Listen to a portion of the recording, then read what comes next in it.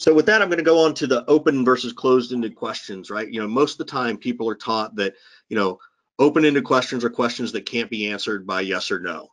Well, that's true, but that's kind of a weak answer if you ask me. Here's the difference in open versus closed-ended questions.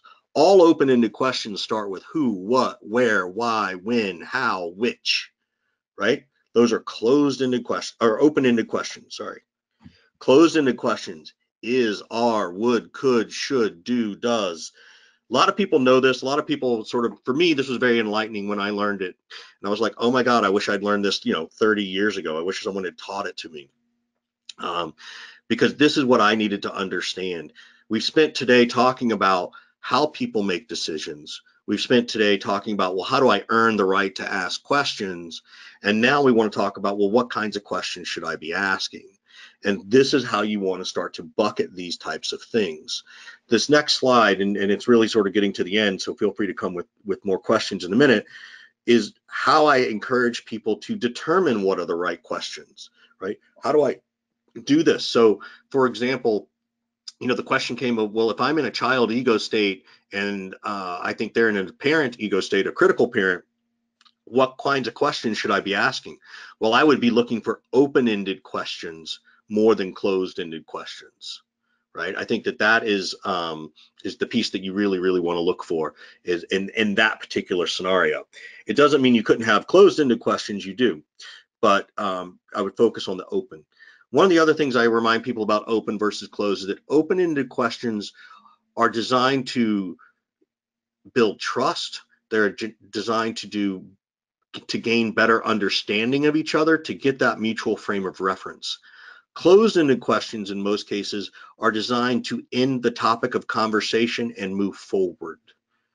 So when you are talking and you think about those ego states, if you've done a good job and it's like, hey, you like the demo, whatever, can we move forward to the next part of the discussion, or can we introduce someone to this, or those questions are going to let you try and get them to move forward in that adult ego state.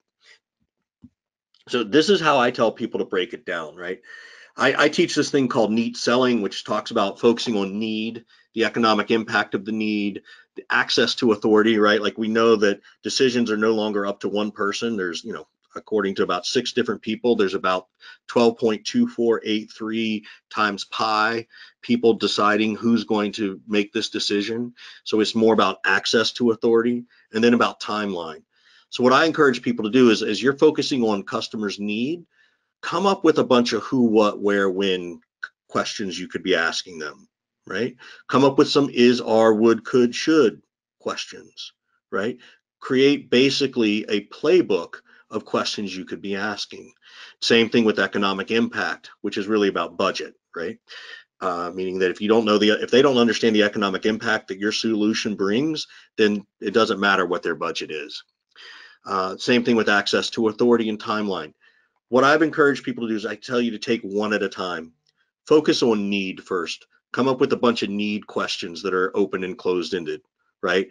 Role play them, test them with your team. It's a good exercise as part of the sales team meeting. Every Monday morning, we're going to take 10 minutes and we're going to focus on open-ended questions and closed-ended questions for need. And that's it. Nothing else that week. The next week, you can do another one.